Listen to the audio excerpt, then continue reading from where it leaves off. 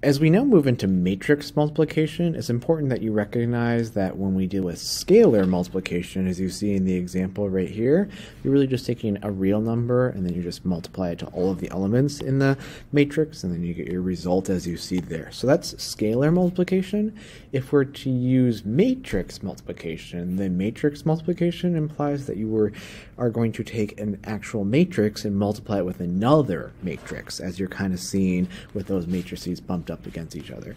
So it's best if we just kind of work our way through how to go through matrix multiplication first of all, and then we'll kind of cycle back and talk about why it works as it does. So just kind of bear with things as we just go through the process, and then you'll understand kind of once we get to the end, like why does matrix multiplication actually work as it does. So it turns out that when we are trying to multiply matrices, as we see in this particular problem, you can only multiply matrices together with one another when you have certain conditions holding. So before you actually multiply these matrices, it's important that you recognize some aspects of the dimensions of the matrices. So I'm going to record the dimensions of the first matrix. So the first matrix right here has 2 rows and 3 columns, so it's a 2 by 3 matrix. And then the second matrix that we have there has 3 rows and 4 columns.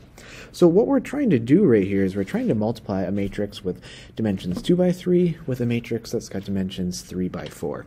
So it turns out that you can actually only multiply 2 matrices together with one another when those 2 middle numbers are the same. So specifically, this number right here is telling you the number of columns in the first matrix. So we got that, and then this number right here is actually telling you the number of rows in the second matrix. So because those numbers are the same, then you're actually able to multiply these 2 matrices together with one another. And when you then get your answer, it's actually really convenient and slick that these 2 outer numbers right here, the 2 and the 4, tell you the dimensions of the product. So in other words, we're going to get an answer that is a matrix that has 2 rows and 4 columns. So I'm going to kind of sketch that out right over here, that we know that we're going to get basically elements in each of these positions right here. So I have this whole entire page really just for us to have room to do the work for all of this. So the way that matrix multiplication is going to work is that you always take an entire row from the first matrix, not columns. You take an entire row from the first matrix. So I'm going to choose the first row. And then from the second matrix, you always use columns. So I'm going to choose just the first column right there. And then you're going to only multiply the row with the column. And you can see I use kind of quotation marks right there. There is some multiplication involved, but what you're going to do is you're going to pairwise multiply numbers and then add those results that you got from the pairwise multiplication. So what I mean by that is you're always going to take the first number from the row in that first matrix and then the first number from the column in the second matrix and pairwise multiply them together. So you're going to do 1 times 5, and then similarly you're going to take negative 3 times 1 and then 5 times 1. And then once you get those, you're going to add those all together. So it really just becomes 5 plus negative 3 plus 5, and that equals 7.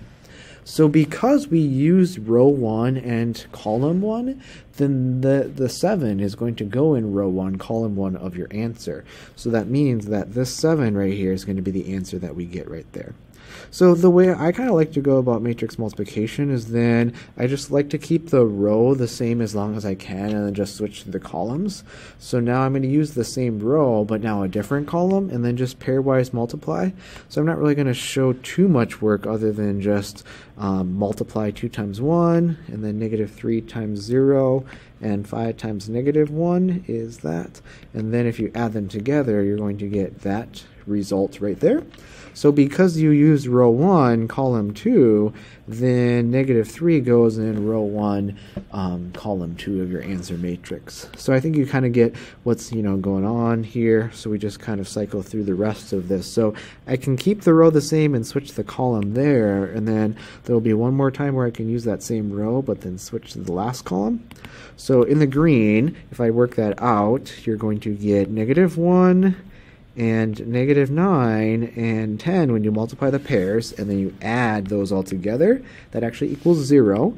And then in the blue there, when you pairwise multiply, you get negative 3, and then positive 6, and 10, and then you can add those together, and that's going to give you 13. So that actually fills up the entire first row of your answer for this matrix right here. And then now that we've used the entire row of that first matrix, now we can just switch the row, and then you'll just kind of pairwise multiply with each of the remaining columns that we have there. So then next we'll do that with the second column, and then we'll move to the third column there, and then we'll end finally with the last column as you see there. So if we work out the purple there, we're going to get 0, 4, and negative 2 as your pairwise multiplication results, and then add that together, you're going to get 2. Then if we move to the gray there, you're going to get 0, 0, and positive 2 that you add together, which is going to give you 2. And then we move to the yellow, which is going to give you 0, 12, and negative 4 when you pairwise multiply. So if you add that together, you're going to get 8. And then finally in the pinkish color there, you're going to get 0, negative 8, and negative 4 when you pairwise multiply those pairs together. And you add that together, you're going to get a negative 12. So we get 2, 2, 8, negative 12. So then we know that we're going to get those numbers there.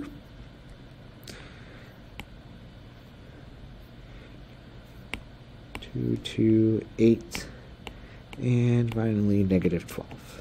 Okay, so that gives you kind of a first little flavor of matrix multiplication. So we're just going to kind of run through some more examples to help this settle in a little bit more concretely.